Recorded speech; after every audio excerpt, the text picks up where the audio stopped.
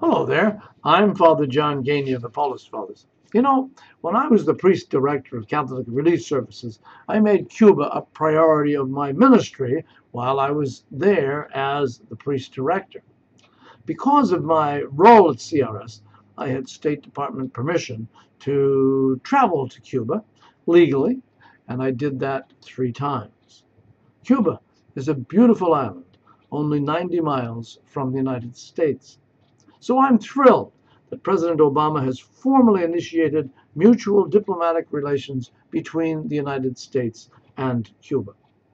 Diplomatic relations are a beginning, but only a beginning, to the eventual day when I believe the people of Cuba will be free to choose their own government, and people throughout the United States and Cuba will be free to travel and conduct commerce between the two countries.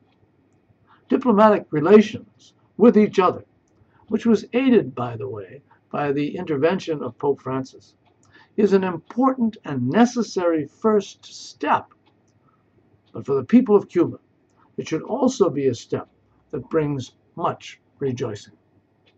For the Catholic Information Center in Grand Rapids, Michigan, I'm Father John Geaney. Thanks for being there.